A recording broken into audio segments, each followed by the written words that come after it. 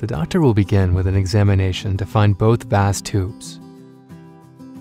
The area needed for the procedure will be numbed with a hypospray injection. This device has no needle and simply pushes a tiny stream of lidocaine fluid through the skin and into the vase. This instantly and completely numbs a small dime-sized area. People say it feels like the snap of a rubber band on the skin. The doctor will also inject the second vase with the hypospray through the same central spot on the skin. The vase is then lifted up under the skin, and a pair of special forceps brings the vase up through a small opening and out of its sheath.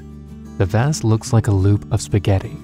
Outside the body, the vase is cut.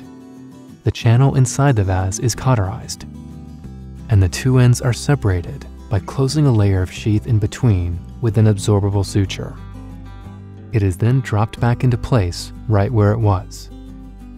The procedure is repeated with the second vase through the same central opening, which closes and heals on its own. The whole procedure takes 5 to 10 minutes.